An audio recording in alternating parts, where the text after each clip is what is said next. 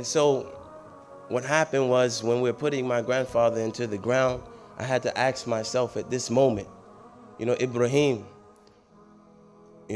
what are you going to do? Are you going to allow this legacy to die here and now and be buried in the ground with your grandfather? Or are you going to pick up the banner for yourself and carry it forth into the future? And that was the beginning, I would say, of my transformation, when I really start to, bring out my Islamic identity and to be open about who I was as a Muslim. And, I began to chase that legacy that I was running from. I began to chase it for myself. And as Allah would have it, in His wisdom, I wasn't drafted to any NBA team at that particular time. In fact, I was sent across seas. My agents, they didn't tell me the whole truth. They said nobody was interested. And I found out years later that wasn't exactly true. But I went overseas. I began to refine and redefine myself and to study. I remember I used to pray sometimes in the night for hours. And I would be reading everything that I had ever memorized, during that short time that I was in Morocco. And I was just trying to cleanse myself and to make tawbah to Allah subhanahu wa ta'ala. And as I'm going through that, He's putting barakah on the basketball court, that I became the leading scorer in the Greek league. And only after 4 months, they were buying my contract in the Euro League in Italy. And He continued to bless me, right? But it's just as I said, the higher up you go, the thinner the air.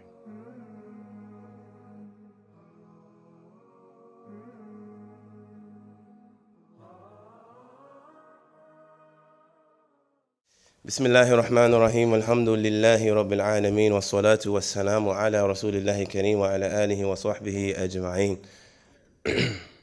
أما بعد, I'm your brother Ibrahim Jaaber, third generation American born Muslim. And as many of you would know, I'm a former professional basketball player.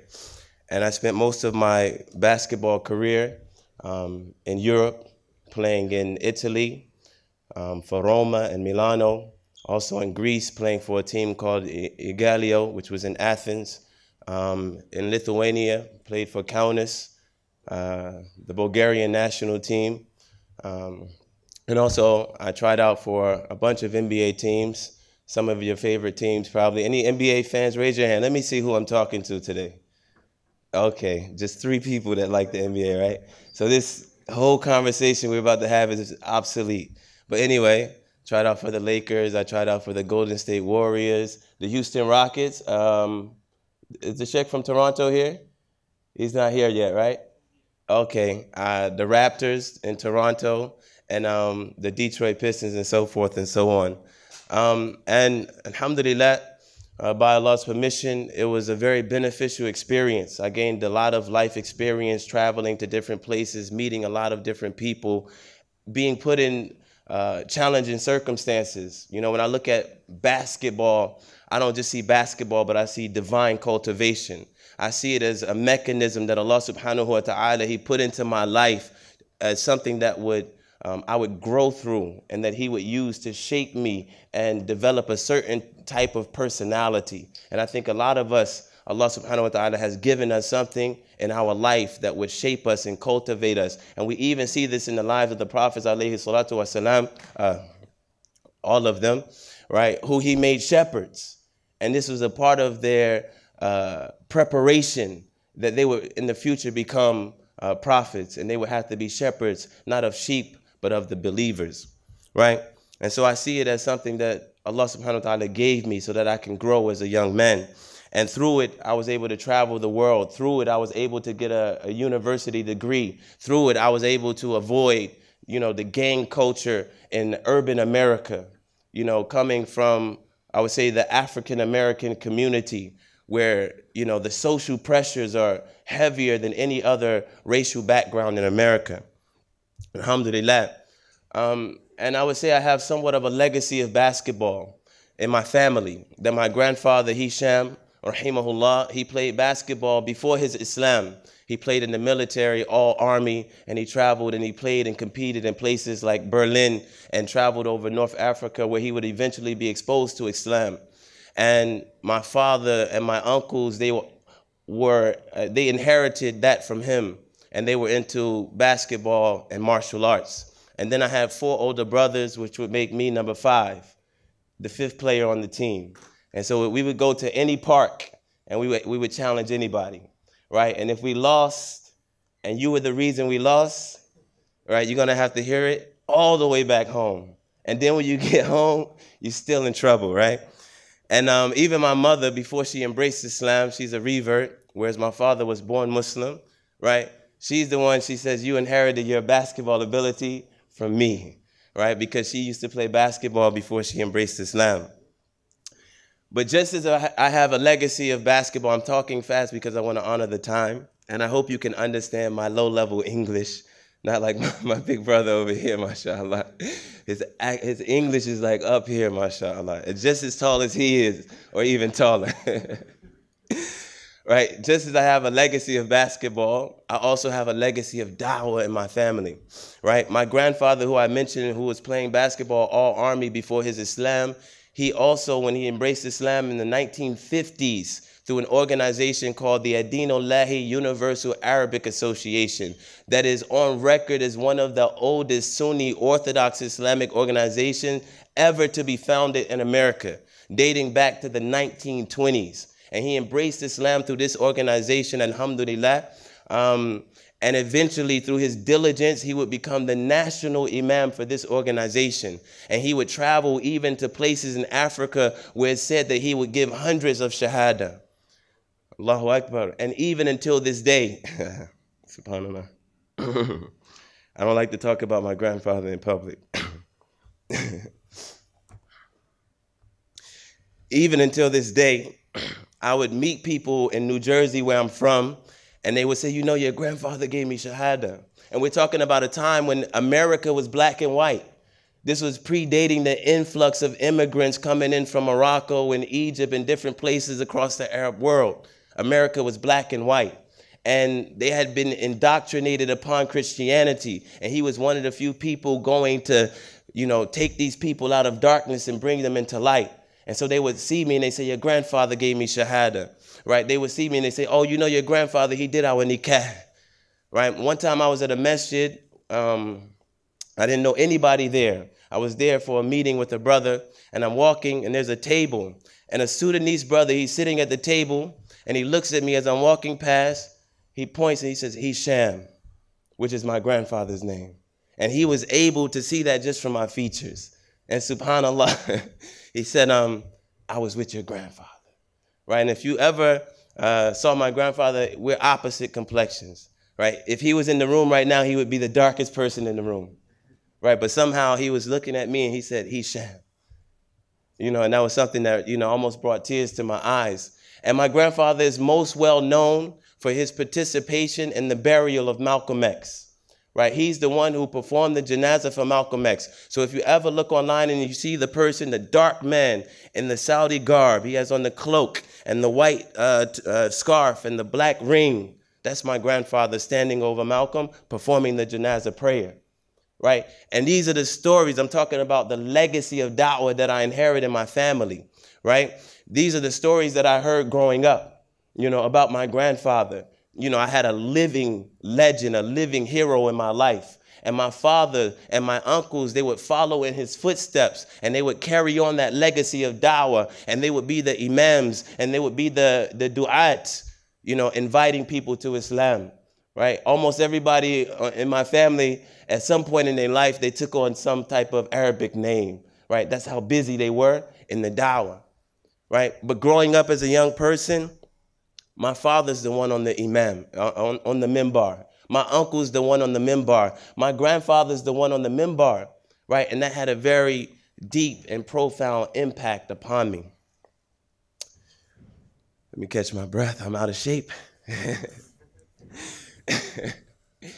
Right? So I'm born and I grow up between two legacies, a legacy of basketball and a legacy of dawah. Right? But as a young person, as you can imagine, I spent most of my time chasing the legacy of basketball and running away from the legacy of dawah. Right? The last thing that I wanted to be was an imam. No offense, right, to the a'imma. The last thing that I wanted to be was a da'i. You know, subhanallah, don't ask me anything about Islam. You know, and I want you to understand that my family was always the only Muslim family on the block. And I was always the only Muslim kid in my class or on my team, right? And I didn't have the language to articulate the beliefs that I had, right? And so I would shy away from any conversation about Islam. In fact, there was nothing really apparently Muslim about me, except, of course, my name, right? That the teachers, they always seem to mess up my name. They couldn't say Ibrahim, right? Ibrahim, you know, they would embarrass me in front of the class, right?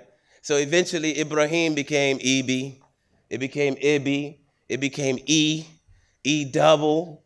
You know, we got fancy sometimes, right? And so I was able to blend in. In fact, my hair was out to here. You can imagine, right?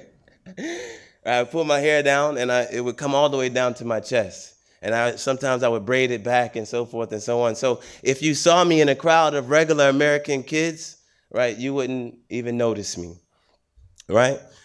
However, I guess there were some people, they would catch me breaking my fast. That's for me? Yeah. MashaAllah. No, just put it there, okay? Don't come too close. He's trying to get the ball. He challenged me backstage, right? Right. Sometimes I would be caught breaking my fast, you know. I would have to leave from basketball practice or something of this nature. And, you know, people had questions. Those, you didn't know they were looking. So as much as I'm running away from this legacy of da'wah, as much as this legacy is chasing after me, it's chasing me. Ibrahim, where you going? You can't get away from me, right? It's in your blood, right? From my father, who used to come up on a random weekend, and you think you're about to go out to the park and spend hours in the park, and he said, no, we're having class today. And what he meant was we're going to sit there for 5 hours until he ran out of breath, right? And all of my brothers, Luqman, Yusuf, Abdulaziz, Ismail, they had already fallen asleep 20 minutes into the class. And I was the only one that was too shy to just fall asleep in front of my father, right? So I would have to sit through the whole class. And when I was 13, he came to me, he said, okay, we're moving to Morocco. And I'm like, what? You know, Morocco? Wait, we just won the middle school championship in basketball. You know, I'm doing well on the traveling team. We're going to Morocco, right? So 10 months we went to Morocco. We started memorizing Qur'an. We were exposed to the Arabic language, the culture over there. We have the Moroccan sheikh here too, right? Darul Bayda. We were in Muhammadiyah, which is a village outside of Darul Bayda. And it was one of the most spiritually impactful experiences that I ever had. My man, you know, at that particular point in my life was like, whoa. You know, I got to see the ummah as opposed to being the only kid on the block and the only family on the block, right?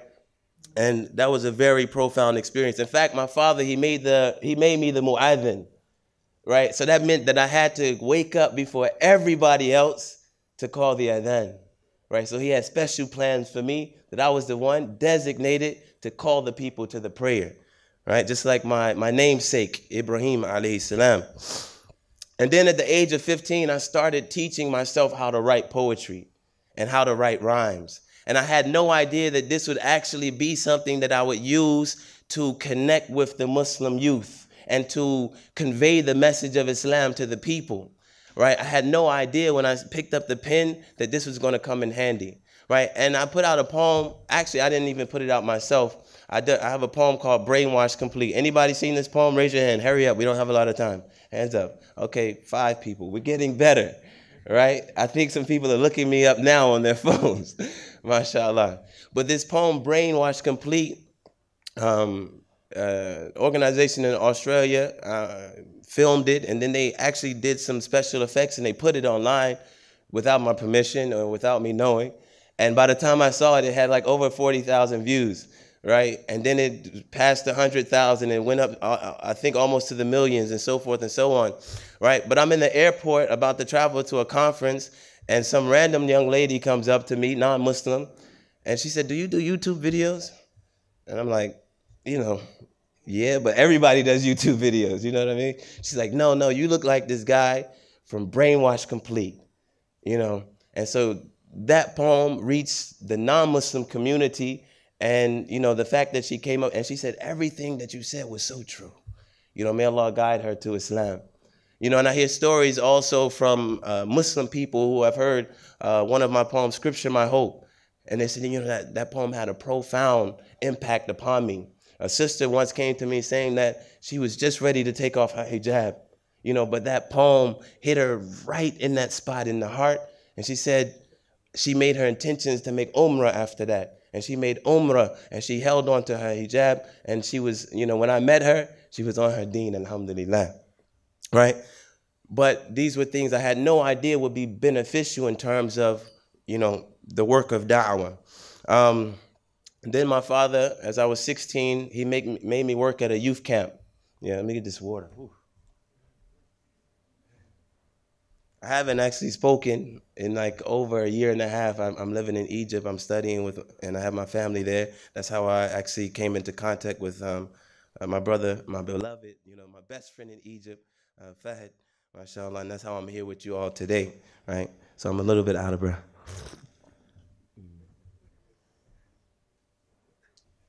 At 16, my father, he made me like the youth counselor at a little camp that we had over the summer for the Muslim kids. And so I would actually have to counsel younger kids, 10 years old, 9 years old. And many of them had behavioral challenges. You can imagine, the rough environment, urban America that I'm talking about, psychological issues that we're dealing with. And they used to gravitate towards me. And they would be on their best behavior as long as I was watching, as long as I was present, right? But as soon as I turn my back, you hear the glass breaking and the screams in the background, right? And that was a part of my development. I had to read from like the books of the prophets, the stories of the prophets, and I had no idea what I was actually being prepared to do. As I got into college and I began to progress as a basketball player, it gets tighter and tighter the higher up you go, right? They say the higher up you go, the thinner the air, right? The tighter the situation. And so we're talking about post 9/11 now, right? 9/11 happened when I was a senior in high school, right? Ibrahim, what your cousins doing? Tell your cousins to calm down, right? These are the kind of jokes that my so-called friends, right, used to make, right? And as I was gaining success as a basketball player, sometimes the reporters, they would ask me questions, right? And again, I was still shying away from those questions, unable to articulate, what I believed in as a person, and still trying to blend in, with everybody else. I'm just like everybody else, except my name is a little bit strange, compared to yours, right? In my college years, I actually call them like the dark ages. It was probably the time where I struggled most with my religion. And alhamdulillah, I don't have the time to go into details about that, but I had some things that I dealt with at that time. And as I'm coming to my senior year, I get 2 letters. One letter is from somebody that I went to high school with. They ended up going off to prison. And these are, we actually played basketball on the same high school team, but we weren't really friends. I couldn't tell you where he lived or much about him. But somehow this letter reached me while I was at college going through hard times. And in this letter, he mentioned, number one, that he had embraced Islam. Yeah, alhamdulillah. And he mentioned in the letter that he remembered me fasting as a high school player and me going off to break my fast. And he said that made him wonder and be curious about Islam, right? Until finally one day he actually researched and he embraced Islam for himself. And subhanAllah, after my basketball career had finished and I went back to the States and began to work in the arena of da'wah, we actually became very close friends to the point that we actually, a few years ago, we made itikaf together, right? 10 days strong. And we would sit down and we would read the Qur'an and we would reflect on the ayat of Allah subhanahu wa ta'ala. And both of us were just amazed, to say like, I never would have imagined 10 years ago when we were in high school together, 20 years ago. I'm only 34, right? When we were in high school together, I never would imagine that we would be friends like this, reading the book of Allah subhanahu wa ta'ala together, right? And we were both baffled about that. The other letter that I received, and my mother, she was always the one delivering the message to me, right? Oh, you got a letter. Oh, you got a letter. Was from my brother, my older brother. And he said in this letter that, he apologized for not being the best example of a Muslim that he could have possibly been for us, and he was encouraging us to embrace Islam and to take the deen serious and to, do your best in whatever situation you are to hold fast to your identity. And at that time in my life, these are the type of things that used to just pierce my heart deeply. And after 3 Ivy League championships, right?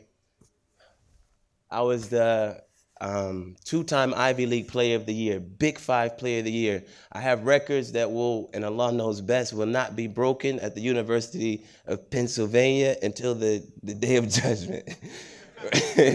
And Allah Ta'ala, He knows best. In terms of, I was... I have the record in steals. So still defense was my specialty because my parents, my father and my uncle, they were into martial arts. So they had that defensive mentality, and I inherited that from them. And I shattered the steal records by almost 2 times. So like, I think the person closest to me, he has like 150 or something, 160 steals, and I'm up in the 300s. I broke it early in my junior year. Right, so, and I say Allah knows best. That one might stay, right, in the books until Yawm al-Qiyamah, inshallah. Ameen. Right, as I'm approaching the end of my college career and getting ready to go into the NBA tryouts, those teams that I mentioned, my grandfather fell sick. My grandfather fell sick, and my tour was Golden State, Houston, Detroit, and the last stop was Charlotte, North Carolina. And my brother, my older brother who had sent me this letter, he was living in Charlotte, North Carolina with his Moroccan wife at that time, right? And so I planned to stay with him and then go back up home to New Jersey with him. And so when I got to Charlotte, I tried out for the Bobcats. Michael Jordan was the GM at that time. It was the hardest workout that I ever been through, and we were short 1 person. So that means you had to do almost double the work, right? So I was exhausted by the time I got to my brother. We're riding up to New Jersey, and he said, your grandfather's sick. And, you have to go visit him because we don't know how much longer that he's going to live, right? And this is my hero that he's talking about, my grandfather. And so I definitely honored his instructions. When I went up to New Jersey, I made sure I got to the hospital. And it was one of those cleansing life experience, a real life moment that you go through. As I arrived at the hospital, I step into the doorway, and my grandfather's laying on the bed, and my grandmother, she's putting something away in her bag. And so the first person that sees me is my grandfather. And then his face, it lights up as he sees me. And then my grandmother looks up and she sees me. And I come into the room, I embrace my grandmother, and I give her a kiss, and then I go to my grandfather and I grab his hand and I stand by his side. And my grandmother, she says, we were just talking about you, right? And then she reached back in her bag, and what she was actually putting away was my basketball card. And she had another card of my brother Luqman, who also was playing college basketball. She said, we were just talking about you, right? Which was a bit ironic. And as I was there, he could barely stand on his own at that particular time. And a few weeks later, he would pass away. And this is just as I'm finishing my college career. And the janazah is probably one of the things that impacted me the most.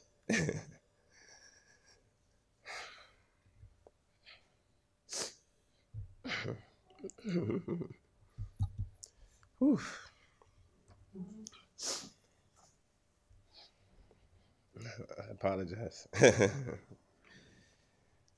The cars were so many for my grandfather's janazah that the highway was backed up literally for miles and miles. We shut down the whole highway. And then the cemetery, it was, wrapped around with cars. There was no space to park.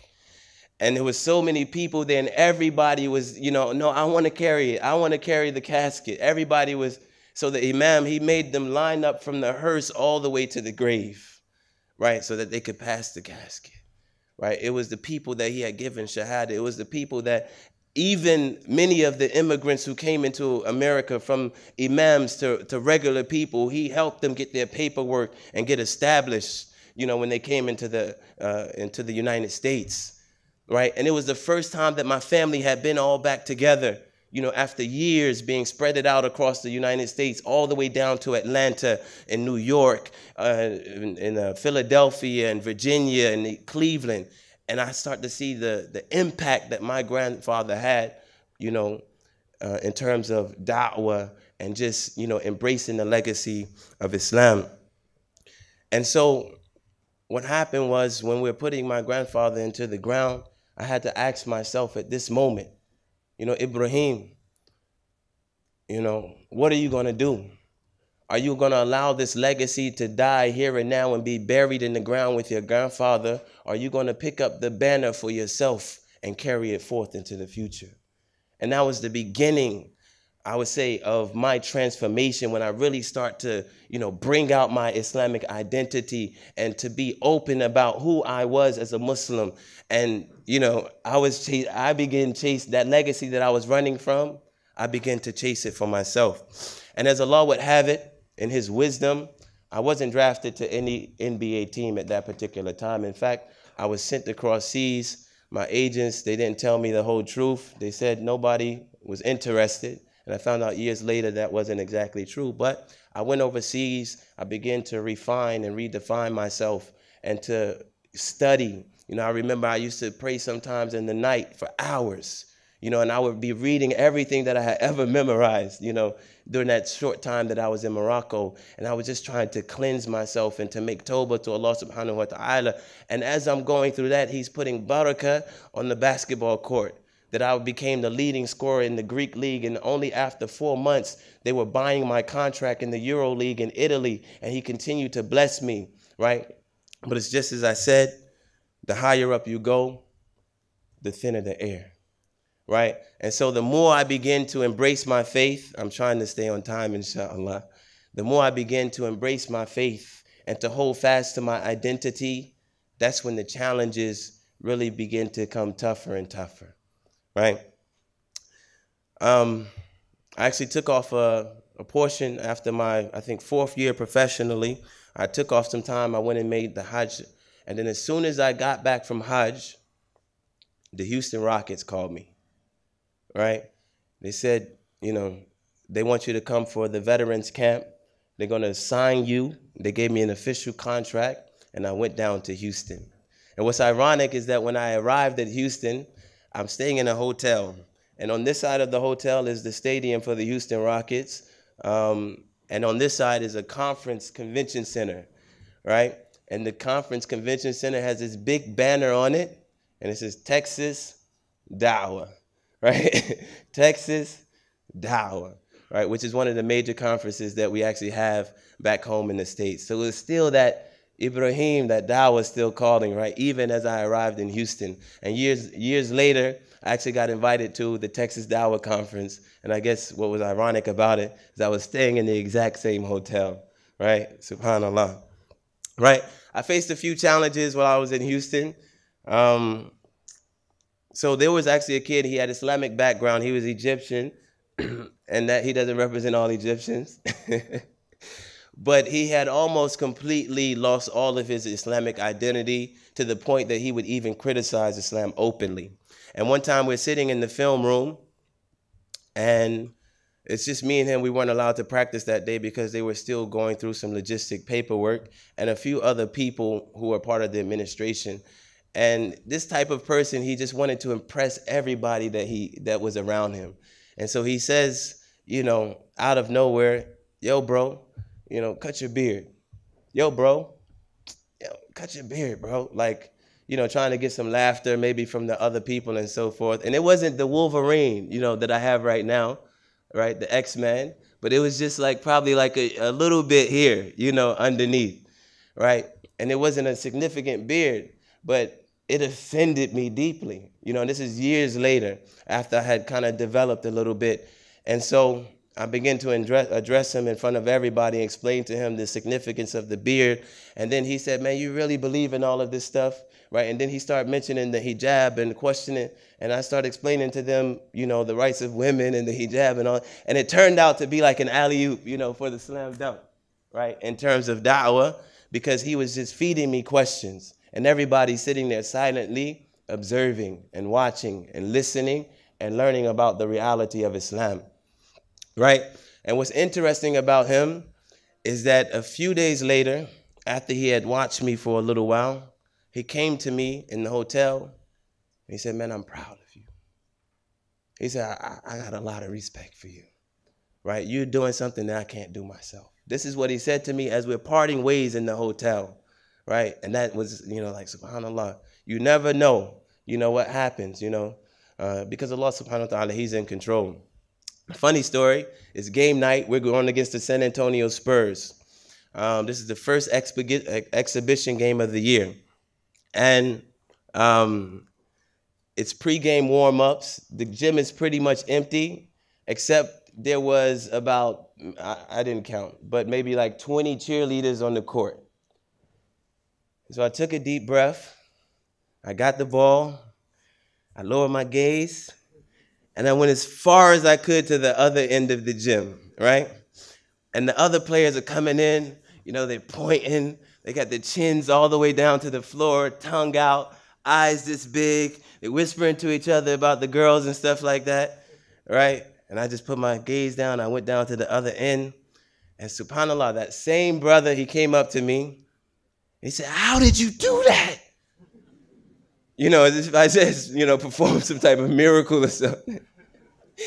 And he said, yo, you real, man. You're real, right? And I had no idea that he was going to be watching me, right? You never know who's watching. And I just learned something recently that when your intention is for Allah subhanahu wa ta'ala alone, that's when he begins to put the barakah in your actions. That's when you begin to see the fruits of your work. Right? If I did that for anybody else other than Allah subhanahu wa ta'ala, perhaps it would not have been impacted anyone else.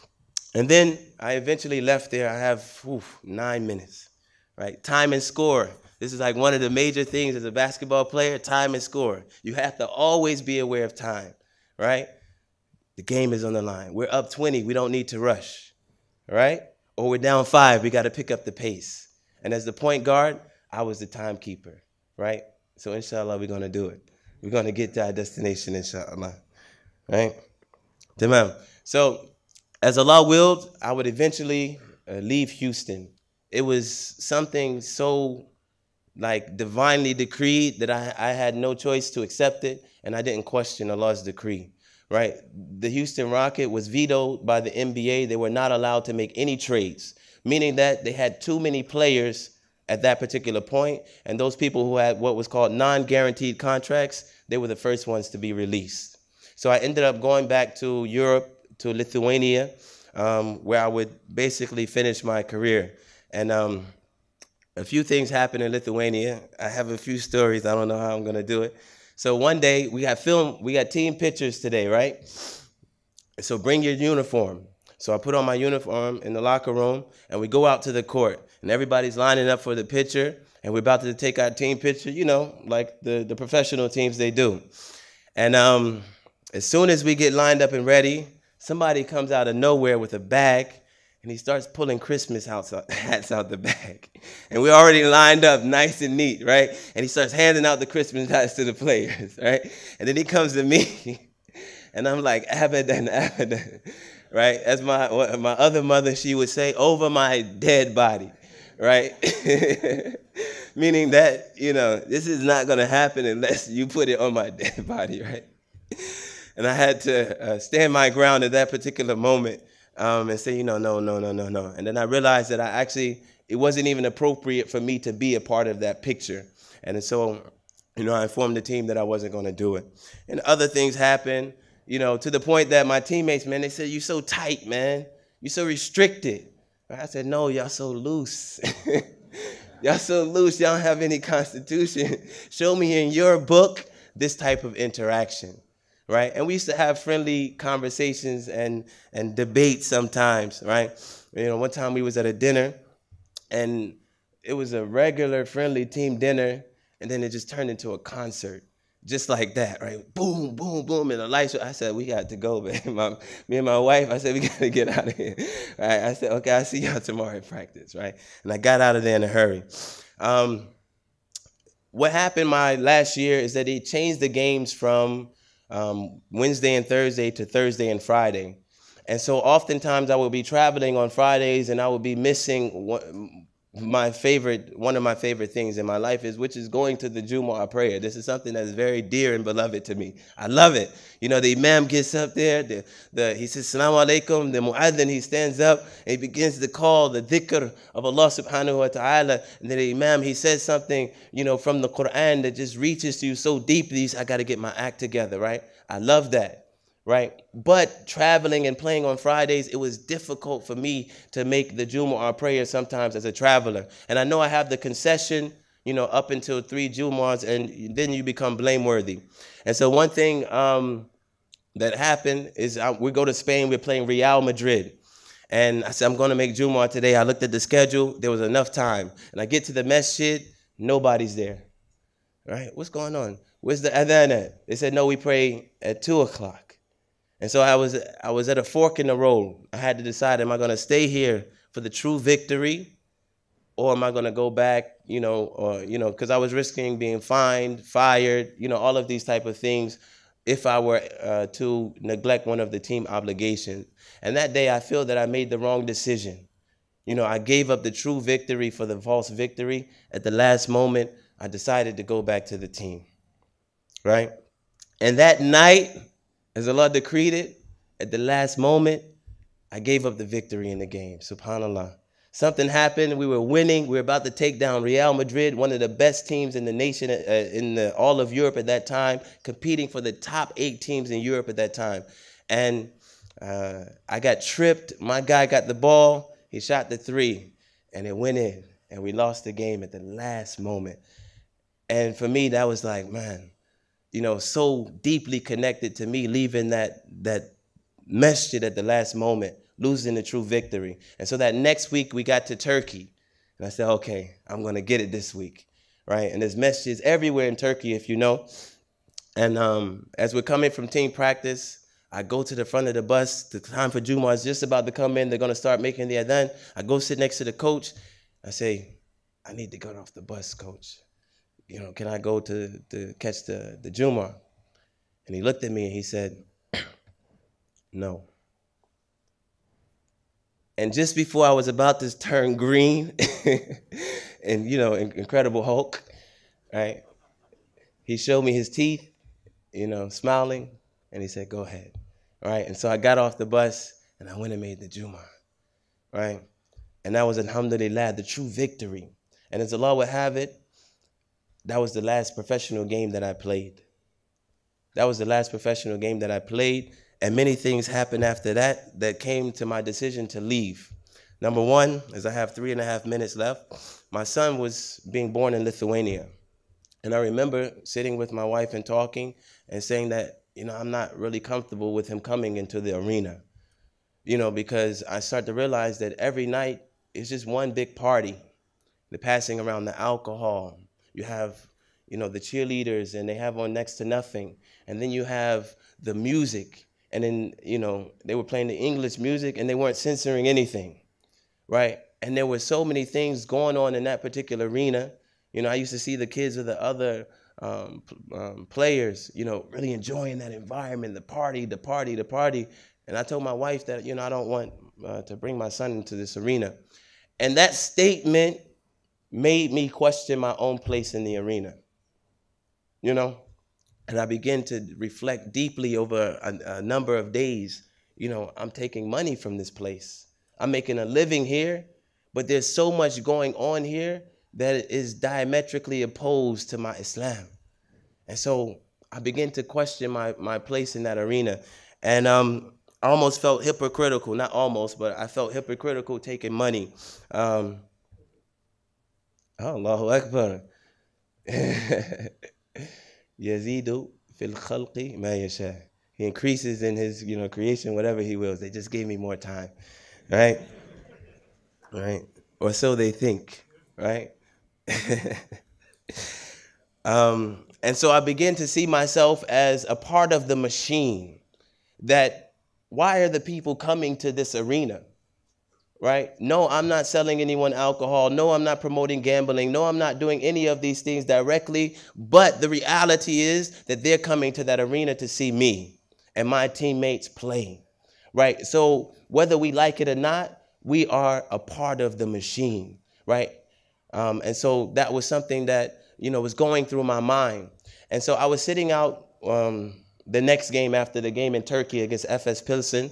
And the coach, he came to me. And meanwhile, I'm thinking, should I be here? Right? And he said, in the locker room, the teammates are putting on their uniforms. And it was the first time that I noticed that on the uniform, there was a logo, Carlsberg. Anybody know what Carlsberg is? Right? They got it in the hotel where we're staying at. Right? It was the first time that I noticed that there was an alcohol logo on the jersey. Right? And I had worn that jersey before without even realizing that it was an alcohol logo and advertisement on the jersey. And one time, Allah subhanahu wa ta'ala, I forgot the jersey and I brought another jersey that we had that didn't have the logo on it. He protected me from wearing it a second time. And the third time I was sitting on the sidelines, right? But I had pretty much made my istikhara and was leaning towards a decision when my coach, he slid over to me because I still had to attend the game. And he said, Ibrahim, or he said, Ibi, right? How can we use you more? Right? He's trying to pull me in closer and closer and closer. I said, subhanAllah, this shaitan. He's trying to get me to go back on my, my decision, And this is a deep, thick conversation that, I'm not even eligible to have. I don't put this decision on anybody else, right? But it was a personal decision that I made, after consulting those people who I trusted in knowledge at that particular time, that I was going to separate myself from this situation and look for other opportunities. And so I eventually informed the team that I was going to be leaving, that I wasn't going to be continuing the season. It was not a very easy thing to do.